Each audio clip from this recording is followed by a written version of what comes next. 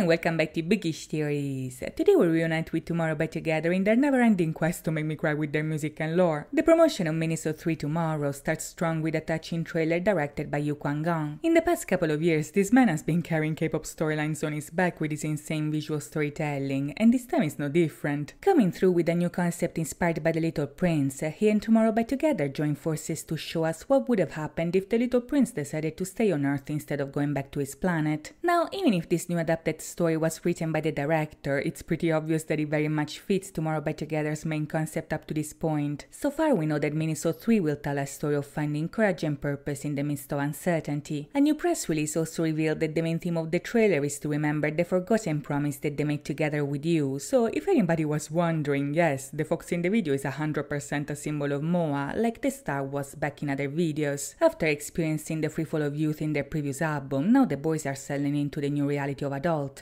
but they still miss that spark that they experienced when they were younger. Now they're trying to figure out their place in the world, but the only way they can do so is to remember the promise they made to their precious fox, which at the end of the day is what truly matters. In the story, the fox is called Tomorrow, and Tomorrow is frozen in time until the boys remember their promise. This means that to find their future purpose, they must first remember the past and literally save Tomorrow by acting together. In order to do so, however, they must first reconnect with their more magical childhood self, and this is where the Little Prince comes into play. For those of you who don't know, this is the story of an aviator that crashes in the desert and meets the Little Prince, a child that comes from a distant planet looking for a way to go back home to his rose. In the brief time they spend together, the aviator learns many important lessons from the Little Prince, and his pure and genuine approach to life helps him reconnect with his inner child, which he had to repress to be around grown-ups. As they explain in the trailer, the boys play the role of 5 princes that come from planet B612, which is the name of the asteroid the Little Prince lives on in the book. And yet, when they eventually grow up in the real world, their struggles become more similar to those of the aviator rather than the Little Prince, because in his story, the Little Prince never gets to grow old. He's like a Peter Pan figure, if you will, forever young and forever full of that childlike wonder. But as we saw back in the name chapter, our Little Princess rejected that eternity for the sake of reality. The catch of living the Neverland, however, is to slowly forget that magic, which is exactly what they have to fight against in the trailer. On the first page of The Little Prince, the author explains that all grown-ups were once children, but only few of them remember it. When people grow up, they tend to forget the most important things. They become concerned with power, vanity, money, work, but they forget that what is essential is invisible to the eye. In the 2015 adaptation, the aviator says that growing up isn't the problem, forgetting is. And in a similar way, the trailer portrays the boys' mission to find their purpose as a quest to reconnect with their more innocent past. At the beginning, the video opens with a shot of a house half buried in the desert. All of a sudden, 5 princes dressed in white emerge from the building, and as they look around, they see nothing but a sandy landscape. In the original story, the Little Prince actually travels using birds, but in the trailer we see that our 5 crashed on Earth with a house. To me, this is a reference to the flying house from the name chapter trailer, but many people also noticed the similarity with the house from Cat and Dog, which, given the animal theme, is actually extremely fitting to the concept. Either way, after landing in the desert, the boys are approached by Tomorrow, the fennec fox, and this is the beginning of a beautiful bond. You see, in the book, the Little Prince lands on Earth to meet people and understand things. His friendship with the aviator is the main focus because he is the narrator of the story, but the character of the fox is arguably just as important. The fox is the first friend the Little Prince ever makes on Earth, and it's the fox that teaches him the meaningful truths of the world. When it first approaches the Little Prince, the fox doesn't want to play with him because it hasn't been tamed, meaning that the two of them have yet to establish a bond. They're strangers, they don't need each other, but if the Little Prince comes back every day and every day gets a little bit closer, the fox will slowly get used to his presence, learn to trust him, and eventually be tamed. At that point, they will become unique in each other's eyes, they will start needing each other, so the fox teaches him that a relationship worth having is the result of patience, hard work, and dedication. It's the time that you spend on something that makes it special, so the fox teaches this lesson to the Little Prince by allowing itself to be tamed. The video portrays this event taking place. As the 5 princes discover the desert, the fox approaches them and teaches them to create this bond, and in a direct reference to the book, it tells them that if they come every day at 4, it begin to be happy from 3. Since the fox has been tamed, it learned to rely on this routine. It knows that every day at 4 they will come, and it will be so happy about it that it begin to feel joy an hour earlier. If you think about Tomorrow by Together, this is also true when it comes to their relationship with Moa. You allow them into your life, you taught them how to create this bond with you, and every time that they come back, you are happy even before they do. Even now they come back at 4, meaning in April, but more are already happy at 3, in March, because we are already anticipating this reunion. If you think about the lore, the idea of always coming back at 4 can also be seen as the promise they made with each other and the star back in the dream chapter. Back in Nap of a Star, their promise was to always come back even if they got separated. Problem is that growing up they forgot that promise, and in that video it took them a long time to eventually remember. Despite their promise, life got in the way, and the same thing is about to happen to the 5 little princes. As they spend happy times with the fox, a giant looming shadow with red eyes appears out of nowhere, and before we know it, the boys are now in a cafe being interrogated by a detective. Now this entity here can be seen as the world of the grown-ups catching up to them. The innocent princes perceive the reality of adulthood as a menacing threat, a monster even, that is coming to destroy the peaceful life that they share with the fox. In the book, the little prince initially wants to meet the grown-ups, but the fox advises against it. Men are hunters, they cannot be trusted. They have forgotten the important things, and to the fox they are nothing more than disturbing predators. On another note, I also think that this scene is also meant to parallel the odd-eyed cat looming over Yeonjun in Nap of a Star. We are talking about two different kinds of evil here, but I also think that there's a parallel to be made between the things that one might fear as a child versus the things that scare you on the verge of adulthood. Back at the cafe on the other end, the detective is asking them the truth about tomorrow. Now adults and fully integrated into the world, the princes do exactly that. They tell him the truth, but the detective still doesn't believe them. Like in the book, grown-ups never understand important things, not even when they're right in front of them. They only care about serious stuff, like money and rules and figures, but they never understand the truth even if you tell them. And speaking of speaking, there is also a couple of scenes where Taeyeon is seen talking, but no words can be heard. I'll circle back to this in a second because I have a theory about that, but before I get to it, I need to talk about a few more things. Now, we said that at this point, the little princess decided to stay in reality and grow up. They found regular jobs, they lead normal lives, but they're still drawn to the magical past still lingering inside of them, and yet when they sneak into the museum to go see the fox, something is still off. The sight of the animal arises feelings of longing in them, but even if Yeonjun has the answer right in his hands, they still cannot remember the memories they shared together. They became adults and forgot like everybody else, and the more time passes, the more reality takes over. In the next scene, for instance, we hear a beautiful new rendition of Dreamer, but as they dance in their magic island, the scenery is so sad it's almost pitiful. Gone are the bright colors, the magic, the happiness. Now everything is dull, the trees are dead, the grass is dead, there's no animals, there's no flowers, no nothing. The boys are still playing like they used to, but the energy is no longer there. It's almost as if they're forcing themselves to keep on trying, but as the lyrics of Dreamer suggest, after leaving Neverland, the dream they had has become more difficult to realize. In this scene, we also see Soobin, Yeonjun and Kai playing their own version of musical chairs while Beomgyu watches the sunset. I say that this is the sunset because the lighting is a bit warmer here, not to mention that the boys used to go to their magic island during Blue Hour. The time of happiness, however, has now seemingly become a time of nostalgia, and this might also be a reference to the book. In the story, the little prince watches the sunset when he's sad. One time he was so sad that he watched the sunset 44 times in one day, moving his little chair back and forth to catch it on his little planet. The game of musical chairs recalls this constant movement, and Beomgyu's outfit seems to reference many of the illustrations of the little prince. Like we saw in Blue Hour, the time of day that was once a time of happiness has now become a time of sadness. In the new version of Dreamer, moreover, Beomgyu sings about the hopeless reality of adulthood, and Yeonjun calls to the stars and the dreamers, but the lyrics stop there. They no longer sing that they're dreamers with memories of stars, because they aren't. By the time the music cuts off, the color has disappeared completely from their magic island, and they move on in a reality that is now completely black and white. Bear in mind, when their world turns grey is never a good sign. Back in Cat and Dog, you were the one putting color in their monochrome reality. In the U version of Freeze, their world turned back to grey because you didn't go to the date. And in Good Boy Gone Bad, they bled monochrome diamonds because you left and took away the color in their life. All these examples tell us that you are the one in charge of coloring their world, and in the video, this you is symbolized by the fox. As they forget about their tomorrow, they forget about their purpose, and because of that, their world turns grey and colorless. In the next scene, this is also symbolized by Yeonjun removing his crown while looking at his reflection in the mirror. At this point of the video, the boys are forgetting who they are. They're forgetting their crown, they're even forgetting the one who turned their horns into a crown, which is you, the fox. The dirty reflection also hints at their loss of clarity and identity. Hyunin-kai even removes his eye patch at this point, and like with Taeyeon's voice, I'll come back to this in a second. In the story, time passes, and the little princess gradually become more and more like the grown-ups the fox used to warn them against. All of a sudden, however, we see Yeonjun hanging out in Magic Island, and while he's seemingly having a dream, he finally remembers the the promise and the fox. This finally leads the little princes to come together and go save Tomorrow. They head to the museum, break the glass, steal the fox, and run away. As Yeonjun escapes with Tomorrow, the detective starts hunting them down, once again proving that the fox in the book was right. Men are hunters, they chase, but in turn Yeonjun is chasing that feeling. If you look closely, their act of courage already allowed a little bit of magic to come back into their life, so they won't give up this time. As the detective chases Yeonjun, the others already have a plan to bring Tomorrow to safety. Subin is riding a Vespa similar to the one Yeonjun is driving, so at the right moment he comes in as a decoy to distract the detective. When he realizes that he's following Subin instead of Yeonjun, it's already too late, because at that point Bongyu, Taeyeon and Kai cut him off at a crossroads and run off on foot. The plan seems to have been successful, but as they run away, the stuffed fox is no longer with Yeonjun. It has disappeared, and when he finally realizes it, he is overcome by grief. In a touching parallel with Nap of a Star, the others surround him to give him comfort, and like in Nap of a Star, this is the moment their youth finally comes back. Back then, the star fell asleep the moment they started to grow up, but he woke up once again when they remembered the promise they made as children. In the same way, their Tomorrow was frozen in time until the moment they remembered their promise and finally honored it by taking action. In their touching reunion, the fox is so happy to see them again. It never stopped waiting for them, and this right here is a message that is so important to understand, so listen up right now. In the story, like in real life, Tomorrow is always waiting for you, but you must be brave enough to take action in order to free it. The fate of your tomorrow is in your hands. In a life filled with uncertainty, reality can be overwhelming and scary. It's difficult not to lose yourself, it takes effort to find your purpose, and it takes even more courage to work on it after you find it. As the fox taught the little prince, however, it's the time that you spend on your rose that makes the rose so important. Anything that matters takes effort, time and dedication, from the relationships that you build to the dreams that you want to accomplish, so it's up to you to honor the promises that you make to yourself. In the book, the fox teaches that you are responsible forever for what you aim, so by freeing Tomorrow, the little princes honored their responsibility and finally remembered who they are. They forgot their purpose once, but they won't forget it ever again, and sure enough, at this point we see that the princes finally got their crowns back. On a side note, some people think that Kai doesn't have it, but let me clarify this, he absolutely does. You can't really see it because of the light in the background and the camera angle, but it's right there. They all got their crowns back because they saved Tomorrow together, and sure enough, at exactly 5:53 in the video, the boys start to run away. Back in Nap of a Star, them reuniting with the star also overlapped with the return of magic in their life, and the same thing is happening now with the fox. Saving Tomorrow together, moreover, was also the main theme of the Star Seekers, and when it comes to the lore, some connections can also be made with other details of the story. I told you I had some theories about Kai's eye patch and Taeyeon's voice, and I actually think it has something to do with the Morse codes they were associated with since the very beginning. Before their debut, each of them had a Morse code spelling a specific word. Subin had Tomorrow, fittingly enough, Yeonjun had Promise, while Bongyu had Hope. Taeyeon instead had Clue, while Hyun and Kai had Secret. Years later, these words ended up being connected with their true names in the Star Seekers, which reveals their true destiny and purpose, so it fits the concept of the trailer. Today I have no intention of going down the Star Seekers rabbit hole, otherwise we'd be here until next year, but they did use Morse code in the logo teaser, so is this enough for me to connect it to the trailer? Absolutely, let's take a look. Starting off with Subin, his Morse code is literally the name of the album, which right off the bat is telling us something. Most importantly, however, in the video is the first one to tame the fox, meaning that he approaches Tomorrow first. In the lore, he's the oracle of the group. He literally sees the future before anyone else does, so I find it very curious that in the trailer he's the first person to interact with Tomorrow. Yeonjun's word instead is Promise, and this is a very easy one to fit. Not only remembering the promise is the main theme of the trailer, but in the museum he's the one holding the promise in his hands, and he's also the first one to remember it on Magic Island. Moving on to Bongyu, we have Hope, and this is admittedly a bit up for interpretation. I'd say that if Bongyu embodies hope, then his role might symbolize the ups and downs related to this feeling. During the storm in the desert, Bongyu wraps the scarf around Yeonjun and Tomorrow, so even if the situation is grim, hope is still strong because they're all together. When they're on Magic Island without memory of Tomorrow, however, they're kinda losing hope, so you have Bongyu singing the lines of them hopelessly walking through the maze of life. With Taeyeon instead we have Clue, and I think that this might explain why he speaks but his voice isn't heard. In the lore, Taeyeon is always the one trying to collect all the clues to fix the situation and save everyone. His intuition and intelligence are his main qualities, but he often keeps things to himself. He observes, he learns, but he does so in silence. When he's talking to the fox, and full credit to Sweet Peach TXT for the translation, he's seemingly saying, I guess I didn't know anything back then, which could actually refer to what the fox just taught him about about taming. In the book, the fox tells the little prince a huge secret, and Taeyeon is the one receiving the first clue about it. The real holder of the secret, however, is